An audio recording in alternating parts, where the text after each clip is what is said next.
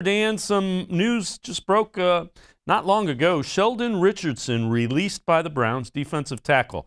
Now, he was due to make $13.6 million in salary. There is a $1.6 million plus a little change dead cap money hit, so $12 million in savings on the salary cap.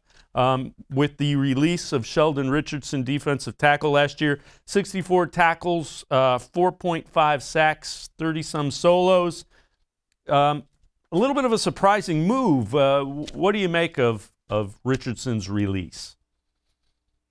You know, I was surprised when it happened. And right now, I guess this is one of those let's trust in Andrew Berry moments. He's earned the benefit of the doubt, and we'll see how this plays out.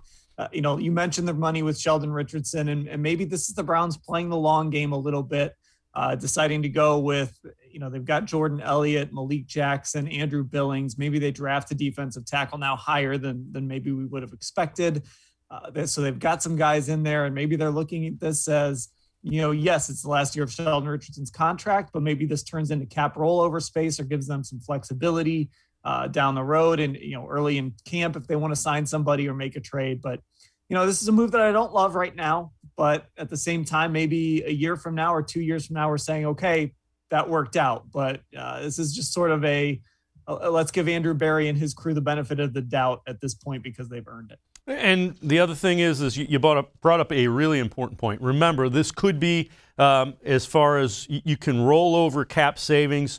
So you're going to need that money coming up because you have some extensions that are due next year.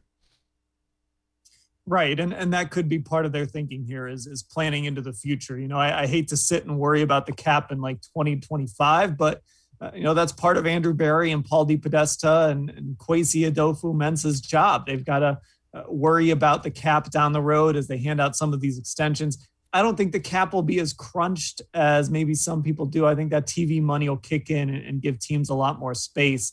But the reality is this roster is going to start to transform itself into a top-heavy roster where you have a few guys on top getting paid, and then you've got to supplement it with draft picks. And let's also not forget, you know, when you look at cap space, they've also got two veteran receivers who are getting close to 30, both making, you know, together $30 million.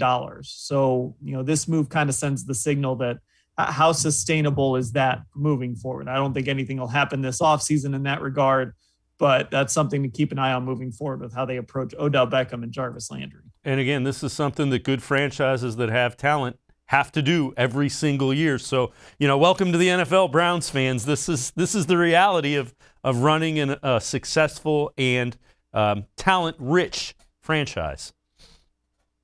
Yeah, you're going to have to give up guys that you like, and it's going to be veteran guys, and Sheldon Richardson is one of those. I mean, he's kind of the prime example. And coming into this offseason, I wondered if the Browns might make a move there. But, you know, as it all kind of played out, it seemed like he might end up being safe. But then you add Malik Jackson. You know, I mentioned those guys with Andrew Billings coming back. Jordan Elliott is a guy they really liked last year, and he's a guy that Pro Football Focus really likes. They had him pretty high up on their draft board last year, and the Browns got him in the third round. We didn't hear his name called a lot, but he played a decent amount. So at some point, he's got to get his opportunity. And when you kind of do that math, now you add Jadeveon Clowney into the mix. I don't know if that's a direct choice, but that certainly impacted Sheldon Richardson's future here. And, you know, the other thing that is important to note, Clowney can kick inside and play inside some. So there's some versatility there.